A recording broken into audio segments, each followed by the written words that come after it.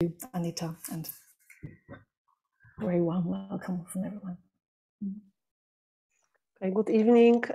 Thank you, Uta, for this beautiful introduction. Thank you for inviting me. It was really a very good opportunity to collect some thoughts together, to bring them together, to reflect more. And I'm also super happy that many of my collaborators and friends are in this meeting, because without them, actually, all of this would not be possible. And it is in this exchange with Nada, with Julia, or together working in art organizations like with Heike, in Ike, and so on, that all of this this kind of becomes like a ground for thought, and all these exchanges kind of contribute. So I'm not such a big defender of individual authorship, actually. So I think the whole community around the institution and all people that with their wisdom and experience that they share with me, I think this is all like also thanks to them. And we are developing a lot of things together. So I'm really happy to be here. I will be sharing some links in the chat windows during my talk, because I collected more information in case someone would be interested in following this. So you can later save the chat on your computer if you want. There is like a button of that, I'm sure you know it. And of course, if you have any comments, or you can directly also write in the chat window also during my talk. You know, it's a I remember in our permaculture course, a temporary gallery that also Nada was involved and moderated. We had a very lively chat windows, and with so many great guests tonight. I think we can also have it. So don't hesitate to do it. I will. My talk has several parts, and I hope I will not talk too long, because it was really like a lot of ideas came to my mind. So I will try to be precise, and maybe not. And sometimes maybe I don't have to dedicate so much time to certain topics. I would like to start with a kind of observation that I guess many of you also have, that in the last years there was this a kind of a proliferation of art exhibitions and projects dedicated to plants, ecology. And of course, there are many reasons for that. There was, for example, this very famous exhibition Animism at Haus der Kultur und der Welt, then critical zones, observatories for air-free politics at ZKM in Karlsruhe, a nice exhibition that many of them also have online versions. The Botanical Mind, Art, Mysticism, and the Cosmic Tree at Camden Arts Centre in London has a quite nice online version. Of course, Manifesta 12 in Palermo. There was also a quite nice show at MUMOK in Vienna, Naturgeschichtenspuren des Politischen. So we can see a kind of a trend, and this exhibition very often are based on quite good research. And of course there are many, but this that I now mentioned, I think they were quite. The research was quite substantial, and the result was also super interesting. I collected some links in case someone would like later to follow that, and I will share it in the chat window. Of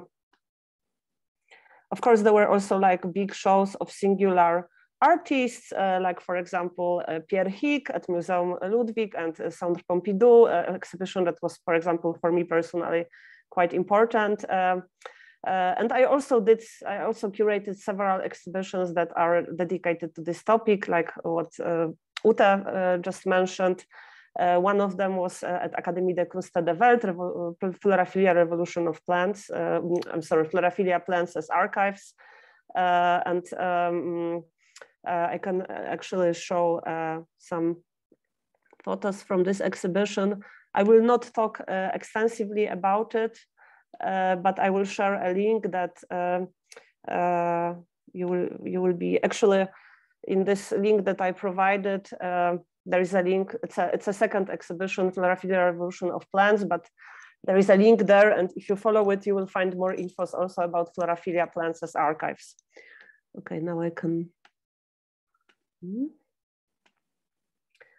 So in case you haven't seen this one, this is what Ute was just describing, and it was very much related to what academy is doing, this kind of exploration of colonial heritage and how this goes along with trading certain plants and different types of different types of plant movements as well between continents. And this show was accompanied by a symposium, Botanical Garden as a Colonial Site, which happened in Botanical Garden in Cologne, where we also explored these issues together with some researchers. The second exhibition that I think many of you saw is this was Florophilia Plants, Revolution of Plants. That was more directed towards the future, where the idea was what can we actually learn from plants, and what kind of what can they inspire, how they can move us, and in which direction they can guide us, especially in concerning political involvement. And as you see in both exhibitions, me and Mateusz Okoński were working quite a lot with exhibition design. This is something that is very important for us, and but I will not talk about details here because it would be a separate talk. In this exhibition, for example, we also had a very nice artwork of Dagna Jakubowska on invasive plants and cooking, and she's cooking very tasteful dishes from invasive plants, and at the opening we could try and get their special powers through the act of eating them. So there were some rituals involved. So these exhibitions definitely, we can of course say that they are, they originate because of the climate change, but I also think there was a kind of a certain animal stage in the artwork. Now there are plants, so I wonder what would be the next. I bet on insects. The level of strangeness is kind of rising, I think, and I would love to curate exhibition on insects. Well, let's see. But anyway, they were quite interested, and what we also can observe, there is this kind of a heightened interest that was very visible in Florophilia Revolution of Plants, in rituals, in indigenous knowledges. And all this kind of other worldviews where our relation to nature is very much different from Western modern thinking, I would say. By the way, there is also a very interesting exhibition now in Aachen of Frankfurter Hauptschule and at the Neue Aachen Kunstverein. This exhibition is really exploring this a bit, but also some kind of a negative aspects of it, like closeness of some esoteric movements to anti-vaccination movements and conspiracy theories. I really recommend this exhibition. There is one element there, I think, that will be perplexing for many of us. There is like a magical sphere in one of the installations, and on this sphere you have a text, and you have a face of Rudolf Steiner, and this face is changing into the face of Donna Haraway. And it's obviously a provocation, but I find it quite interesting. And of course, what I will be talking about today is far away of this kind of the trends that Frankfurter Hauptschule is trying to show in their exhibition. But there is this aesthetics, and it's interesting where does it come from, and what are the reasons for that, of course. And it can be appropriated by the right, but also by the left, So this is this status quo, and what I also observe is in most of the institutions, at least from what I see, but of course I don't know it for sure, but I think it is certainly the case. The whole potentially emancipatory content of this show is kind of contained in the exhibition itself. The exhibitions sometimes are quite political. They present certain progressive ideas and other approaches to art. but they also, the ecological thinking there, it's, if it kind of seeps into the institutional work, it's mostly reduced to thinking about, using ecological paper, not using too much energy, which of course is also super important, but I think there is much more there that we can actually use. What I observe, unfortunately, quite often in art institutions, that very often we have this kind of a very progressive content in the program, but if we look a bit at what's going on behind the scenes, then it's could be much more progressive, yeah. But very often it's actually quite conservative, very hierarchical, and I will talk more about it later. So somehow there is this kind of maybe I would not use the word hypocrisy, but kind of almost that the content doesn't match the structure, and this is a bit of a problem, I think. When I actually was thinking about all this exhibition, I reminded myself a very interesting statement of Boris Groys, a philosopher and art critic. I'm sure you know him. And he says that what museums do is they institutionalize revolutionary ideas as a kind of a irredeemably dead past. That by displaying the material objects, the revolution becomes a corpse. And each exhibit is serving as an evidence of the impossibility of resurgence.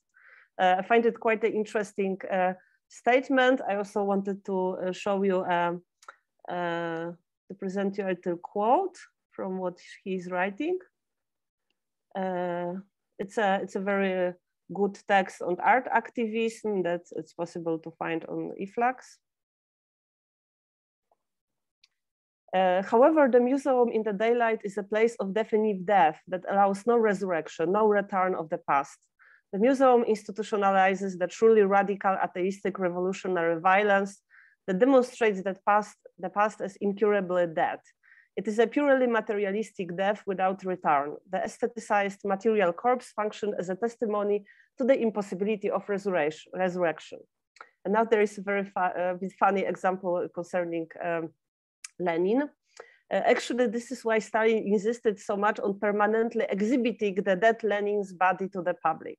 Lenin's mausoleum is a visible guarantee that Lenin and Leninism are truly dead. That is also why the current leaders of Russia do not hurry to bury Lenin, contrary to the appeals made by many Russians to do so. They do not want the return of Leninism, which would become possible if Lenin were buried. I find it quite revealing, this quote, and I wonder what happens when museums start to show all these artworks about plants and referring to ecology. Does it mean that it's kind of already dead, this potentially revolutionary source, or what actually happens? Or maybe it becomes dead through the act of musealization. Yeah. I'm fully aware that this claim of Groys might be a bit controversial. We can discuss it later, but I find it quite inspiring. So I would maybe suggest that okay, we can do all these beautiful exhibitions, but we still should keep these ideas alive, yeah. And we should not just musealize them and show in our beautiful white cubes. Or maybe broken white cubes or beige white cubes, like I'm sometimes trying to do. So I would. So my talk is also about that: how to keep these ideas, this interesting ecological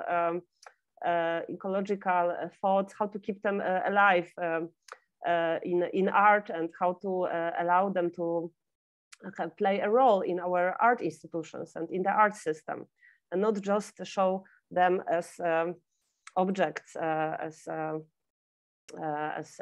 dead bodies in the exhibition space, as Groys says, corpses. So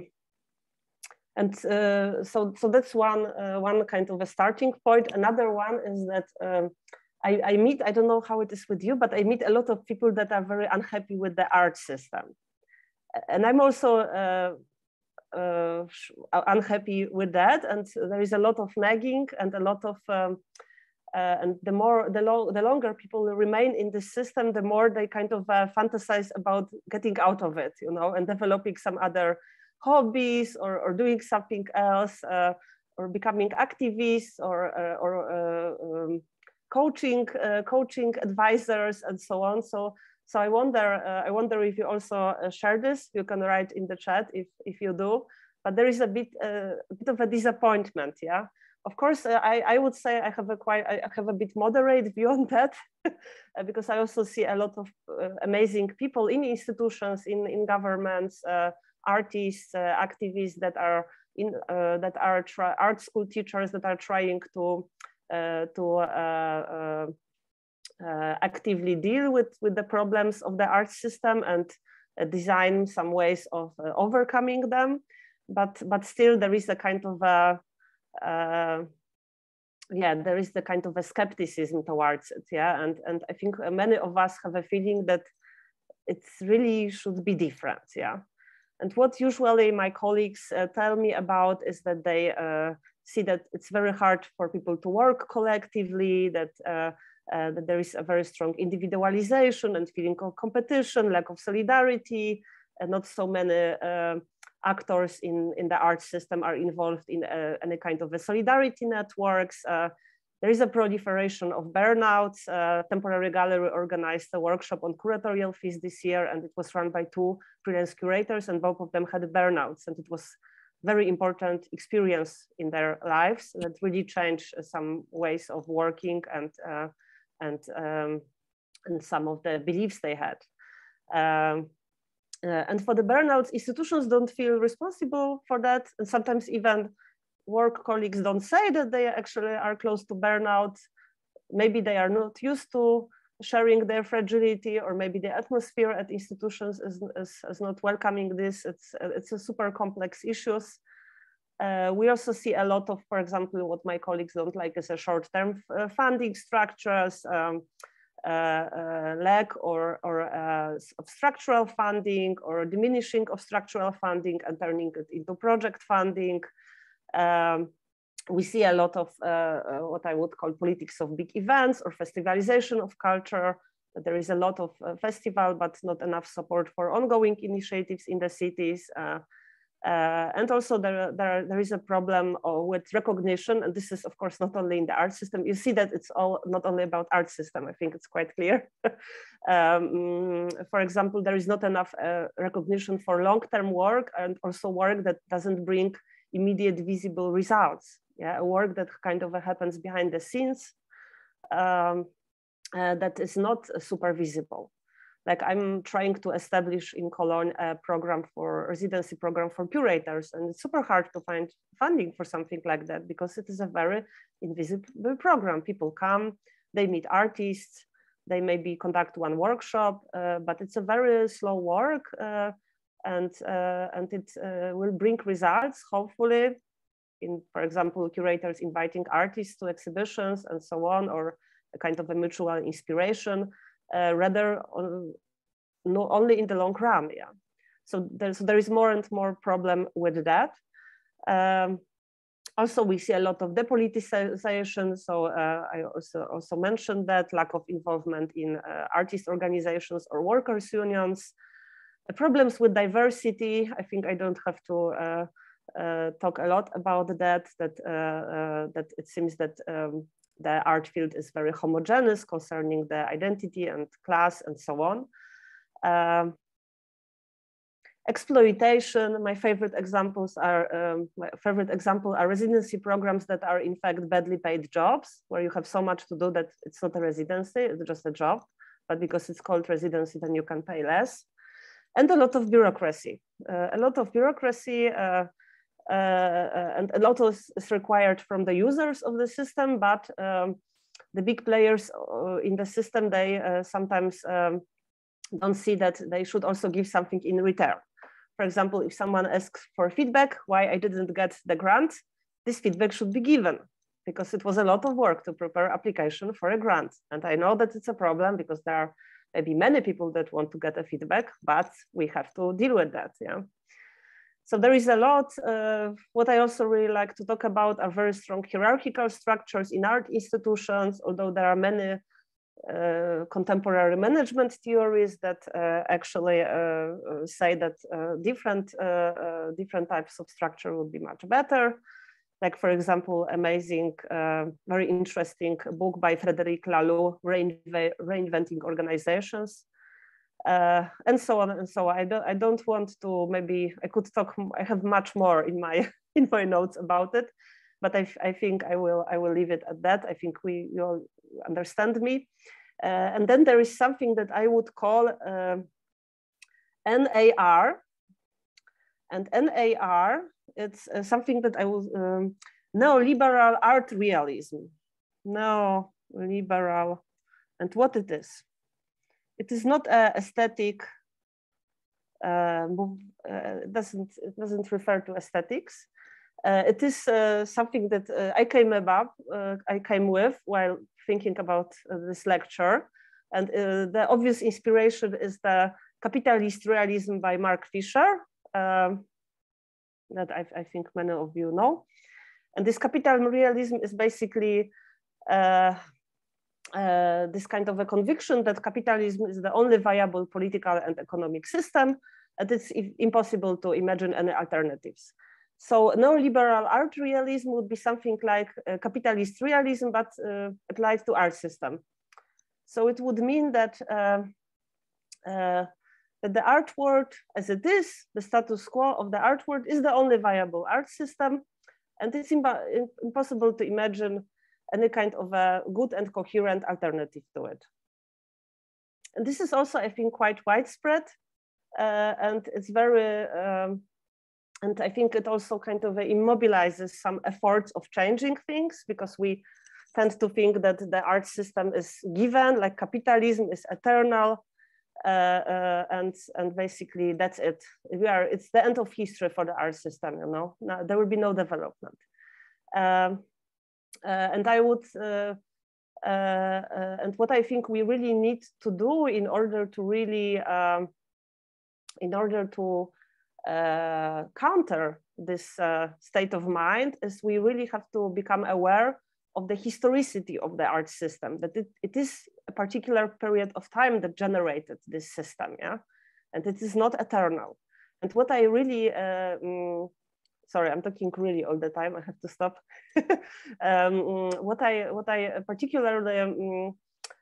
found particularly inspiring in the last months was a very interesting conversation between three people, Lara Khaldi, Yazan Khalili, and Marwa Arsanios.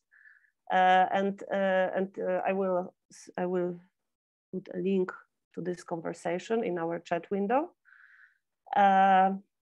It's a conversation that it doesn't refer to our topic, I would say, directly, but there is a lot of interesting food for thought, I think, in this conversation, because they talk about how, mostly they talk about Palestine, because Lara Khaldi and Yazan Khalili, they are involved in the workings of one art center in Ramallah. And they talk about how the art world in Palestine changed with the introduction of NGOs and a kind of a neoliberal trend that came to Palestine. And they are talking, for example, about cultural centers that were very politicized, and then they kind of turned into art institutions. And this was, and the funding was given on the basis that the art institution will be neutral, that they would neutralize potential political claims, and they become these neutral white cube spaces as in the West, yeah. And what is really a good, I think, effect of reading this conversation is that we kind of really understand, okay, it's not eternal. It appeared at a certain point, and maybe it might also disappear, or at least change to some considerable extent. I also remember very well when I was at the Apple Art Center, we were studying the correspondence between the Stedelijk Museum in Amsterdam and situationists, Guy Debord, and we were reading their letters, and I was quite shocked, you know, that they wrote to the director, I think in January, And then the director responded in February. And you know, there was definitely correspondence, and I think all the, you know, art exhibition making looked like that, but it was totally different than what we have now, where it's like being constantly bombed with emails, and it was supposed to make our work easier, but actually it accelerates everything and forces us actually to do more, I think. So so I really recommend to read this conversation. And what I also observe is that some of my friends started not to call themselves curators, but they call themselves cultural workers. And I was always defending the word curator, but now I think maybe curator belongs to this neoliberal art realism state of mind. You know, it's this individual, this star, this so mobile and traveling, and it's all about individual authorship. Maybe this is a way, you know, maybe the language, the use of language also shows us that we are kind of, we want to exit that. So I know I'm a little bit, yeah, I'm hesitant. I don't know if I should say curator or cultural worker, but I actually like cultural worker more and more. So let's see. You can write in the chat what do you prefer if you want. Okay, so the question is if how to get out of this NAR. You know, if you read it backwards, it's run. You know, so to run away from it. And what I think to really like exit that, it's of course super hard. And the question is similar to the question how to exit capitalism. Yeah, so there is a certain utopian aspect to it, but I think to exit that, like my thesis in this lecture would be that we need something very strong, that we need some kind of a totally different frame of mind that kind of will be really providing a very strong counter perspective to what this neoliberal art system has to is offering us. And we need something also that will not only appeal to us on the level of theory, on the level of thought, but we need something that really involves us as people. We need something that that engages also our bodies, that produces some rituals, and that's something that will sustain an impulse for change. So you see that I'm a very utopian person. I think it's quite clear now. But I think it's really crucial. And maybe I think about utopia as not something that we project in future, but about different ideas for changes that we can already practice now. That's what I learned from Professor Lorey, who I see is also here. Great. In her seminar at KHM. So this hi. So all these attempts kind of have to be tried out immediately and without having like a real big coherent vision. And what I'm thinking about a lot recently is that maybe in this whole ecological change that we are seeing, maybe this is a good, I would be really curious to see what you think, you know. Maybe I'm naive, I don't know, but I have a feeling that all this ecological state of mind that is coming is really, can be something like that. And sometimes I make a joke that, you know, we need something like a new religion. And then I say that, you know, permaculture that I will spoke about later is like a new religion. That we need something that has a theory, has rituals, and is political in the sense that we want it to be political, and is able to bring people into a kind of a community. And also I have a feeling that, you know, there will be many attempts now to go to kind of a transition to a different kind of economy.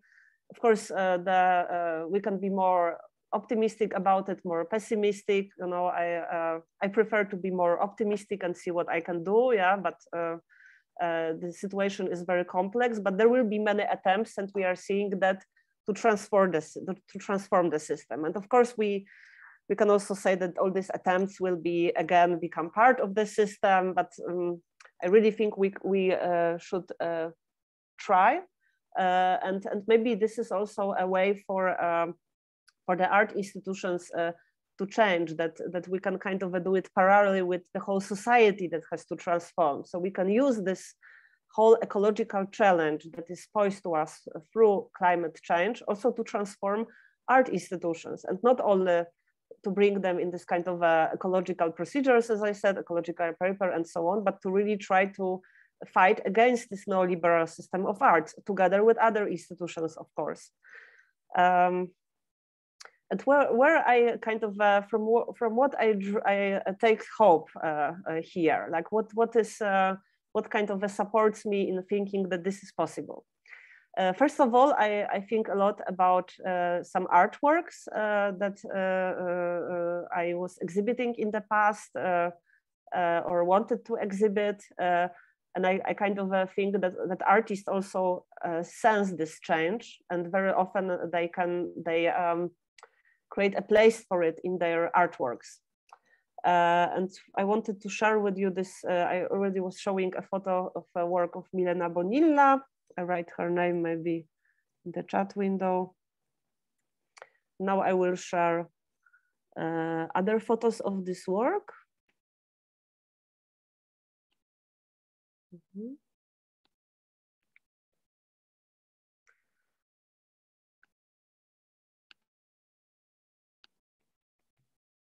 Maybe some of you remember it from the Florophilia exhibition. The title of this work is "Spring Starts as a Murmur, Utopia," in the brackets, and it's from 2019. And this is a work that is that revolves around Rosa Luxemburg, Polish Marxist theorist. I think I don't have to introduce her. And we know that Rosa Luxemburg had a passion for botany, and she had her own herbarium.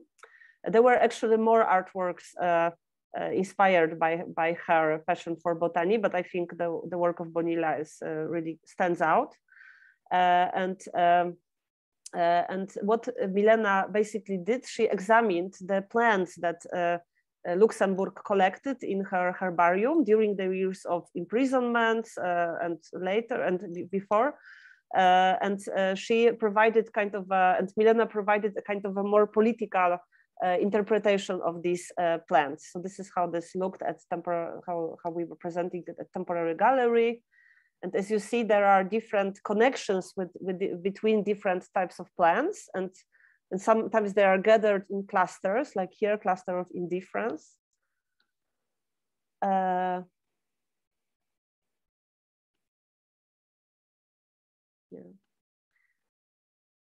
There's I will show you now the online, the kind of a virtual digital version of this artwork that Milena prepared with bigger images of these plants.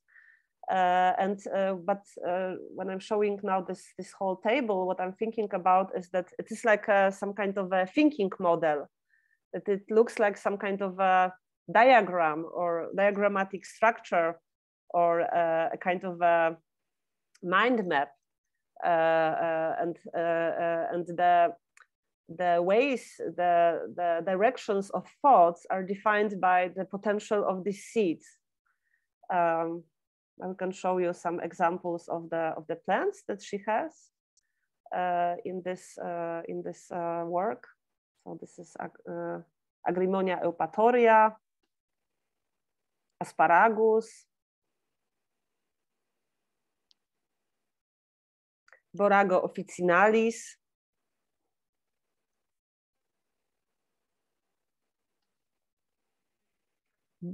boxwood. So as you see, she kind of describes this kind of a potential political interpretation in a very poetic way, and I liked it. I like to bring these two things. I like that she brought these two things together, yeah, botany and some kind of a political consciousness, because very often, of course, plants function in this totally depoliticized context. Yeah, they become decorations, they become commodities, of course, and they are. And this kind of intertwining with some political thoughts is not present. Yeah? Okay, I have many more. Centaurum erythrea.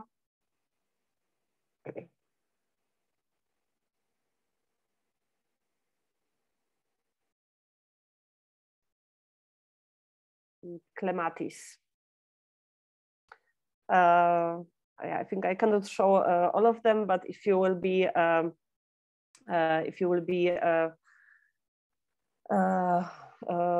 following this link to the Florophilia exhibition, there is a link to the online version of it, and the work of Bonilla is there, so you can check also the other seeds. So I sometimes tend to think that maybe, you know, if you really are close to plants, if you really observe them on a daily basis, if you dedicate some attention to them, maybe you can arrive at these thoughts, you know, that maybe they will kind of shape the way you think and the way you speak.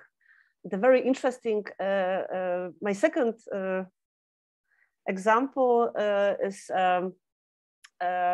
refers not to artists, but another group of people that could be that could potentially guide us, and these are scientists that work on the topic of plants. For me, particularly important experience was when I spoke to Urszula Zajączkowska, who is okay. Now I can stop this sharing. Urszula Zajączkowska is a botanist, but she is also a poet, a very good poet. And Urszula is doing research on mosses, on different types of plants. She works in Warsaw at the, I think, university or department for forest biology. And through talking to her, I noticed that she speaks differently, even, you know, she talks differently about plants. For example, in this exhibition, Florophilia Plants as Archives, we had an artwork for which the artist transported a part of a meadow from Poland. And I was telling Urszula, no, and we had this meadow, and the ants from this meadow, they started to spread in the art space, and, you know, they kind of went towards other artworks in the exhibition. And Urszula looked at me and they said, yes, they were looking for a new habitat. Yeah. And I noticed that maybe this act of ripping this meadow apart was maybe actually not so good, you know. Maybe this artwork could have been done differently. Yeah? Urszula also wrote a very interesting text, but I think it's unfortunately only in Polish, which is about how contemporary artists torture plants in their art installations and art objects. Maybe she was unjust towards some Polish artists in this text, but she was also, you know, clearly seeing a problem in how plants are treated. And I have a feeling that through her poetry, but also through her scientific work, Urszula really is getting at another level, I would say, of human development. Yeah, and it is a very different state of mind, I think, that she has, because she has this closeness to this other type of being, and she even speaks differently, and through her poetry she also kind of explores different ways of speaking about the experiences that she has. And I can share here, I wanted to share a poem of Urszula quickly.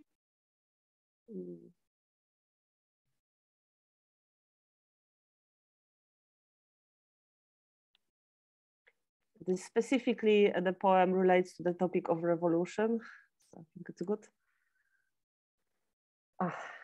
Full name Urszula, of course, the U disappeared. And the link is to a folder with more poems of Urszula. It was the exhibition folder for the Florophilia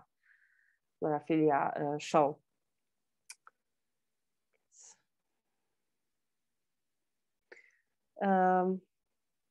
Another person that comes also to my mind when I think about scientists that kind of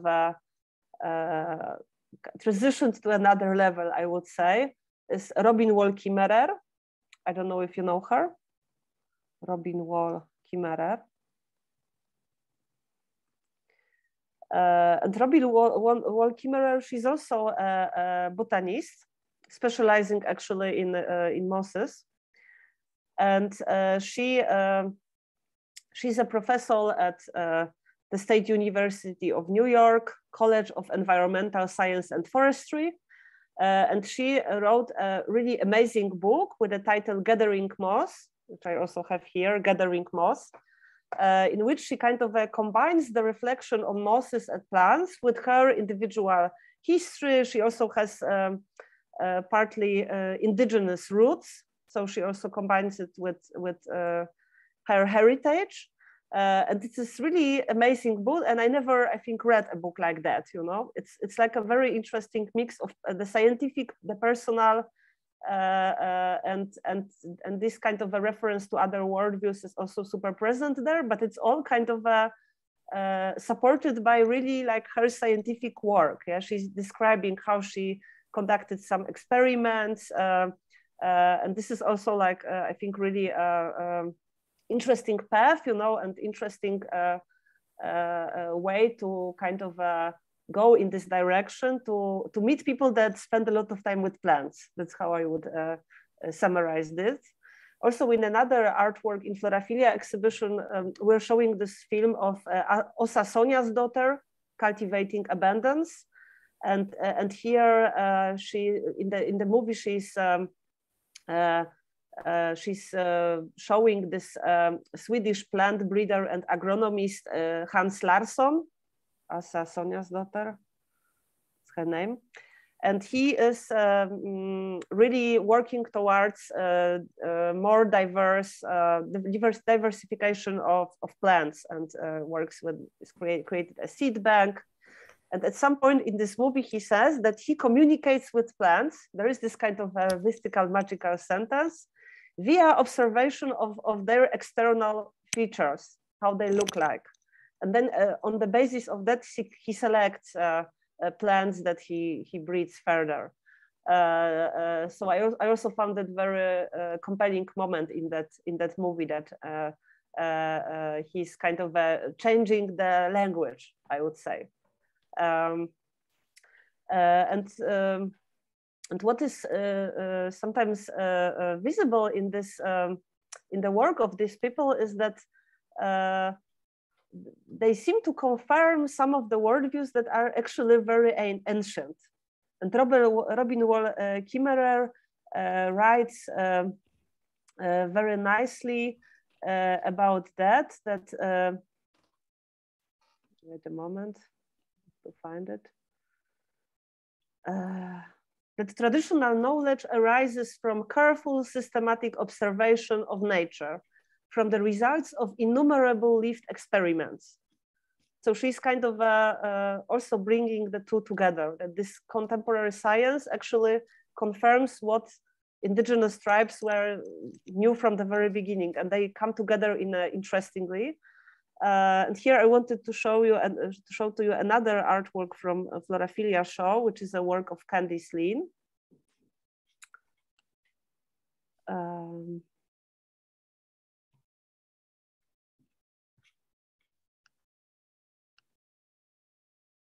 The title of this work is Five Kingdoms, and it's an etching.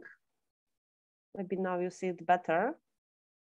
Presenting actually a contemporary scientific theory in which that advocates a classification of all beings on Earth into five categories. But this quite modern theory that some biologists don't support, some support, so there are discussions about it, is presented in a kind of a mystical alchemical language. Another artwork of Candice Lean that we are presenting in this exhibition is also using this kind of aesthetics, looks like some kind of a medieval tractatus, bacteria, plants, mushrooms. So I have a feeling that Candice, I never spoke with her about that, but she kind of felt it, that it's kind of all coming together now, and it's a very, very, very interesting situation, I think. Yeah, so this was my second point, like these scientists that are kind of transitioning towards another state of mind. Another potential source of inspiration that could kind of help us to fight the how was it called? Neoliberal art realism, I would say, is permaculture. Permaculture originated in the 70s, but actually it draws a lot from indigenous knowledges, for example, Aboriginal knowledges that is kind of was also acknowledged. I cannot now provide like a full lecture on permaculture, but I can show you one drawing that shows the basic principles of it, and I can share a link where you can read more on it.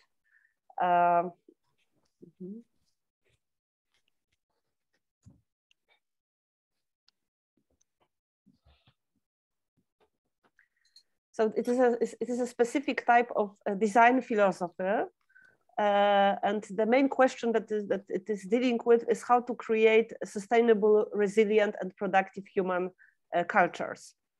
What I really like about permaculture is that it's quite political. It is not just about gardening. It has a quite important political component, and it really became obvious for me when Temporary Gallery last year organized a course in permaculture, an online course. We had, I think, around 90 participants in our course, and we did it with a professional permacultural teacher. And this teacher had a very activist background, and he also told us a lot about it.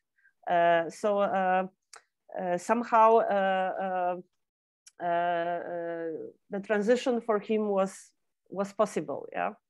And as you see, there are these 12 design principles in permaculture. And for example, what I'm trying to do now, and I hope to continue in future, is how to apply this principles to art institutions, and how, as you see, some of them can be interpreted quite politically, like use and value diversity, or use edges and value the marginal.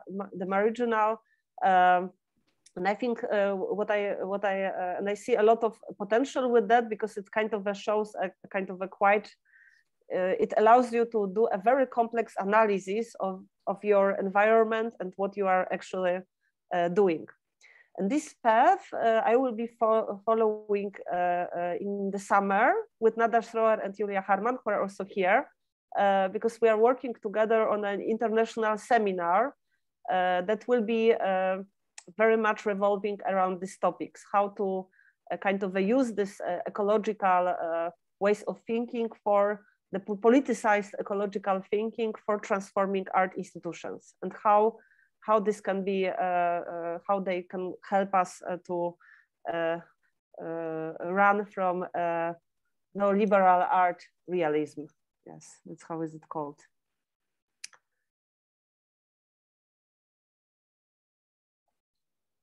What I also really like about permaculture is that it's very kind of promiscuous.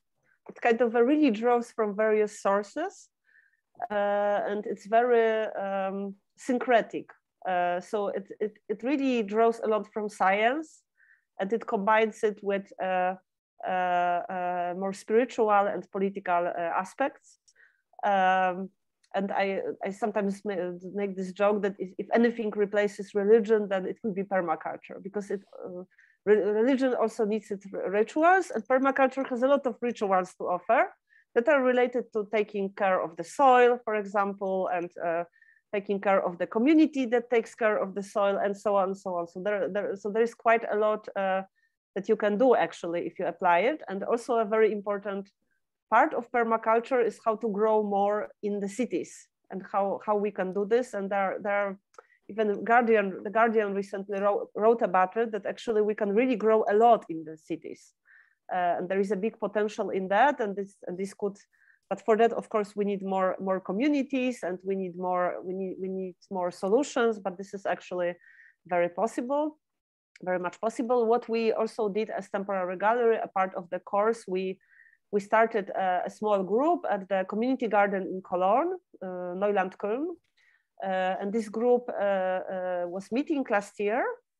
And some of them also participated in the permaculture course. And our goal is to continue it next year.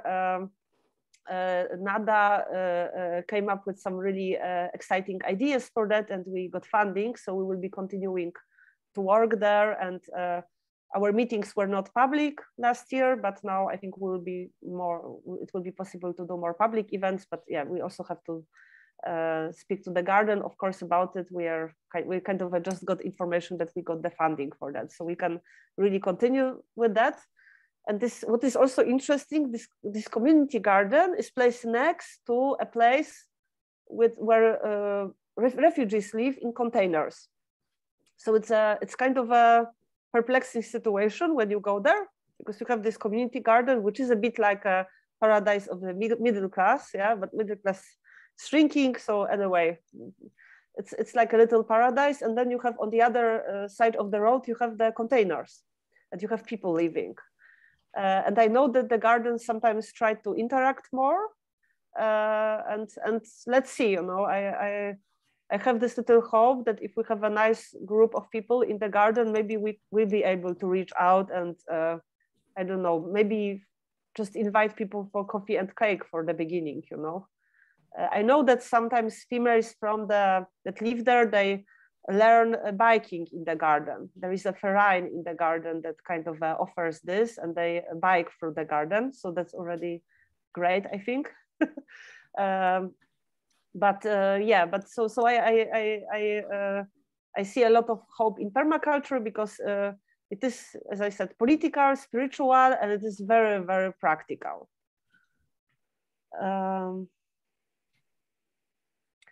Yes, and then I would like to come to the last part of my talk. I think I have 10 minutes, that's fine. And this is a kind of a thought experiment, maybe not only a thought experiment that I pursue since a while. And this is, it's based on selecting a particular plant and thinking how actually this plant can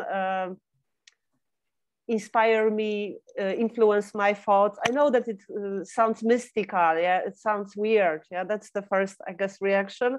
Was also, I think, my reaction when I was reading a text of Robin Wall Kimmerer, for example.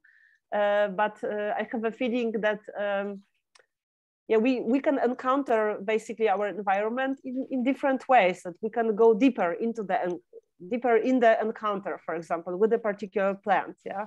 And it will be poetic, and it will not be super rational, probably, and maybe someone could laugh us hearing what we think about this plant and so on. But I think maybe it doesn't matter what the others think, but the need to pursue this is important, and maybe we should kind of venture into that. So I don't know entirely why, but I have this fascination with these very small plants, mosses and lichens. That's why Temporary Gallery had a symposium on mosses and lichens. I think in 2020, there are some lectures available online on our YouTube channel still. So I kind of developed some kind of affinity for these plants. And there are more, it seems there are more people that really like these small plants. So we, for example, had Michael Marder, who is a super interesting philosopher that extensively writes on plants, and I think in a very bold way, and very fresh and very invigorating way, I would say. But we also had Urszula Zajączkowska, who was telling us about her research on mosses. And we also had Laurie Palmer, who is writing a book on lichens. So we had these three lectures. And now I wanted to, what I wanted to share with you are some photos, you know, to kind of go deeper into this topic. Some photos of the mosses that I did in Bergen, where I went for a Bergen assembly, just to kind of, especially this moss forest that is really amazing. And I would like now to share a quote from another book that is actually a novel by a very popular author.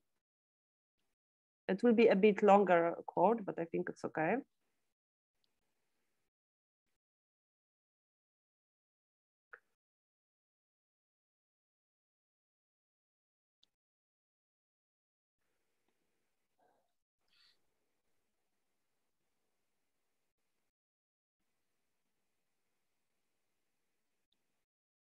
Ah, okay, sorry. I think it's no.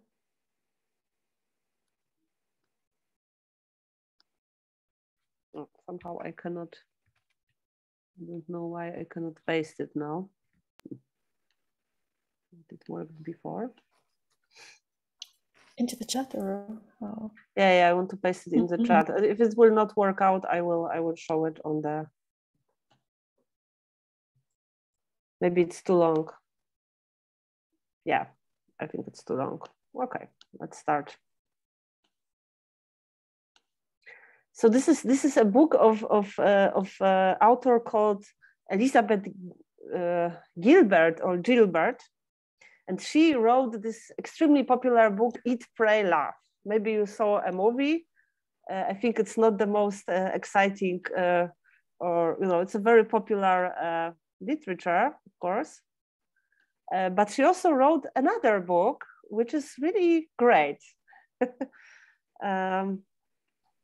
The title of this book is The Signature of All Things. And I have a theory that this book was inspired by the book of Robin Wall Kimmerer on Moses. I'm not entirely sure, but I have a feeling that that was the primary inspiration. And it is a book about, it's a book with a certain feminist angle, because it is about a scientist. I think she's active, I think in the 17th century or 18th century, a female scientist who is studying Moses.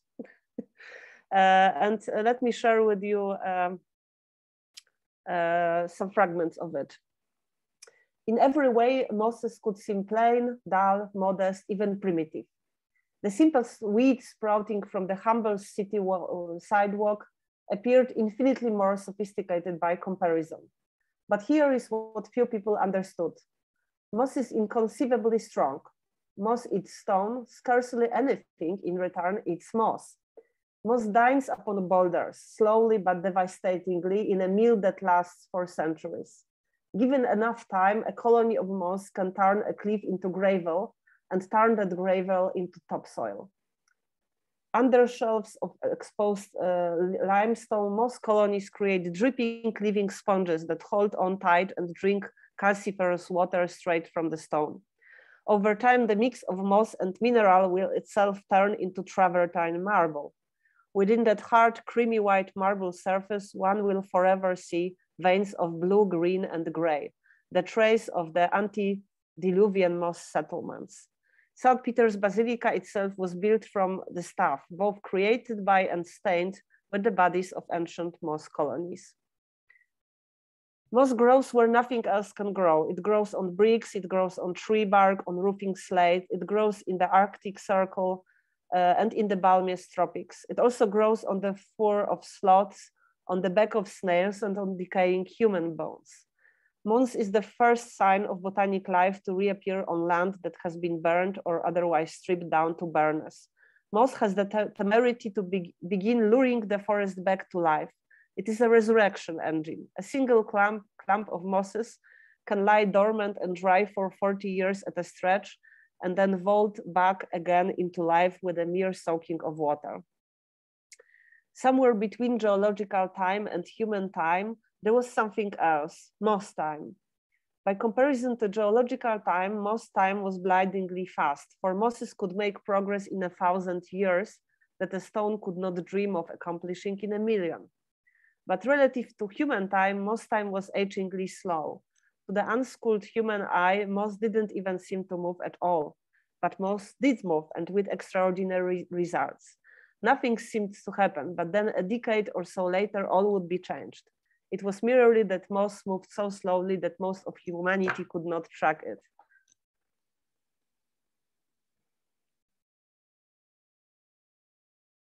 And what I'm in my thought experiment, that I would be really curious what you think about this, because I'm a little bit afraid actually of sharing that, because it's a little bit, I don't know, it's something new for me. So I would be very, very interested if you think there is some potential in that type of thinking, that we kind of treat and encounter with a particular being very, very seriously.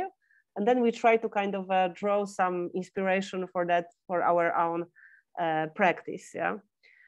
So what I really like about these little plants, it's of course that they are small, like Temporary Gallery is a very small art institution. They are competing for the sun with trees is not possible, as the trees will always win. So the life of these mosses is limited to shade. They flourish in shade. So I sometimes think that it's a very modest type of a plant, and that maybe, you know, there are these big art institutions and they get all this glamour, and maybe we as Temporary Gallery are in shade, but it's okay.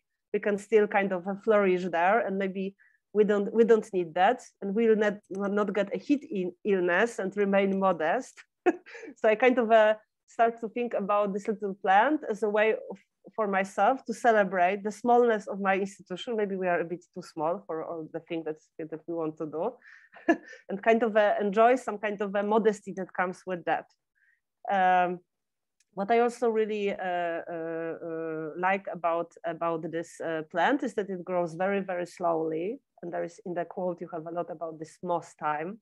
And I think about art institution as something that also grows very, very slowly. And and it may be a lot of what this institution does is very unspectacular. Maybe it's also based on supporting artists and supporting the community. And then I also think about mosses, how they actually support the life in the forest, and how they actually produce a safe site for germination and stabilizing the surface, because they are actually effectively building up soil. Like the moss traps different, like wind-blown soil and leaf fragments, dead bugs, spores, and then they kind of collect at the base of the moss, and they gradually bring up the soil. So I also sometimes think about all this kind of barely visible work of different small art institutions. I'm not saying that the big ones are not doing that, but I think maybe the way we can do it is different than the way the big ones are doing. Then in the book of Robin Wall Kimmerer, there are great fragments on reproduction, and I didn't know that. I don't know if you know that mosses can actually change their gender. So not only some species of fish can change their gender, but mosses too, especially one called Tetraphis is capable of that. So I think about this kind of a fluid identity and not being, you know, bound to one specific identity, maybe. And also, what is very important about mosses is the locality. You cannot move moss and expect that it will thrive. And in the book of Kimmerer, there is a very interesting story of her trying to be rather unsuccessfully a consultant for a very rich person that she never met, that is trying to kind of establish a moss garden. And at the end, she discovers that actually this person is literally reaping mosses from the forest and bringing to our own garden, which of course she cannot support. So this specific type of a plant is really tied to its environment and really responds to the changes in environment. And that's how I also really like to think about the art institution. And I hope that the program of my institution will become more and more locally relevant. Of course, we don't want to resign from inviting international artists, but I think that this kind of category of work is super important, and it also requires a certain slowness, and maybe it will not be as glamorous as you know, inviting very famous artists, but it's a very important work that also has to be done. Then what I also found out about the mosses is they support actually symbiotic relations, because apparently a tree, these carpets of mosses, when they were examined, there were more symbiotical relations underneath between the mushrooms and the trees. This mycorrhizae, I think that's how is it called. So somehow the moss kind of was providing a better situation for symbiotic relations, for collaboration, cooperation. And this is also how I think about art institution. So as you see, it's a little bit, you know, it's really an experiment. But for me, I think it is promising and requires some kind of attentiveness that maybe we actually very often don't have in that, yeah. And I think from this slowness, from these other type of encounters, maybe we can kind of open ourselves up to other ways of practicing art and to other possible art systems. But I also sometimes wonder about is that what I see in like art biennials is that there is a big interest in indigenous art, and we of course know that it's very problematic. But what I don't see is like really taking it seriously, because very often it was embedded in specific rituals and it really functioned in relation to a specific community.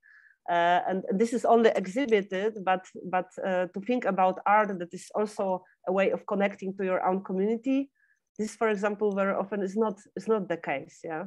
And then I immediately remind myself about the conversation between you know, Lara, Yazan, and Marva that is published on eFlux, and I think about how they speak about this kind of art, neoliberal art institution being kind of detached from many areas of daily life, yeah.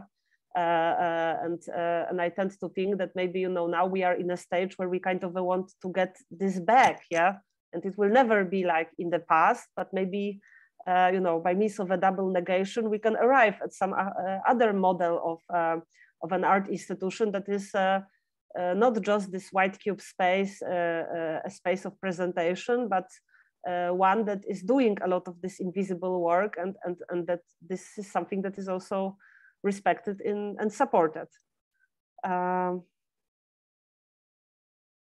Yeah, so this was my most experiment. And as a conclusion, the definitely last thing I want to share with you a ritual that I wrote during a workshop with Jumana Emil Aboud at Temporary Gallery, and it's a ritual that refers to this object. It's a chestnut cupule, and it's an object that my mother actually found, and also relates to my personal story with my mother always collecting them, also in my childhood. So I wrote, as a part of the workshop, I wrote a chestnut cupule ritual for internal and external growth, and I will share it with you. And you know, if you perform the ritual, let me know. Moment.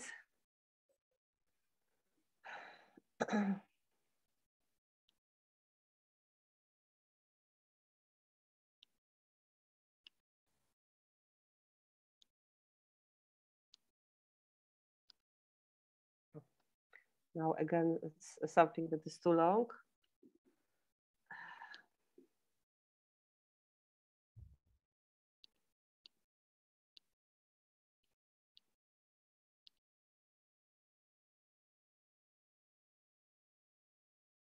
Okay, that's part one.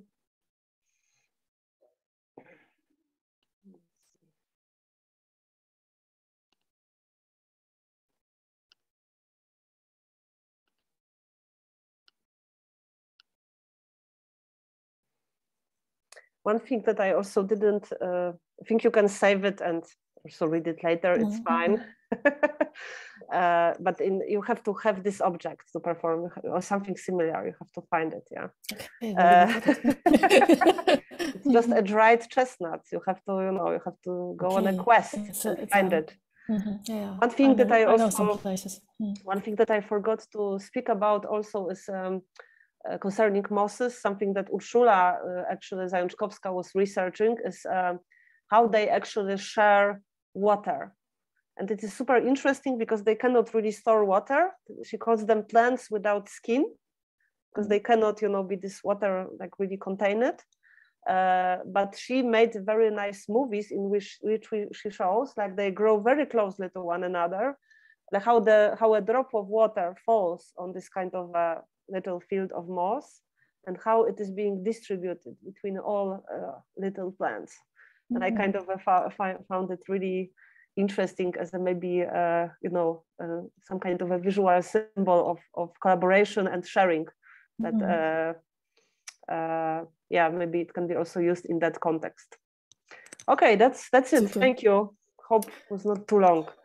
No, thank you so much for this really exciting talk. I made some notes and then I follow you because you really took us a big way, starting with this critique of our art institutions. I think many of us feel the same as you, and I don't want to say it again, but taking us down. And then I found first this sentence of, okay, it's not forever, it's not for eternity. I felt hope. And finally, when you talked about permaculture, I thought we should have it as a basic seminar at the KHM. So I think there are many questions, and there are many things that you gave us today, inspiration that we can go into deeper. And I would now like to open to the questions and to the audience. And please feel free to ask and comment and get into talk.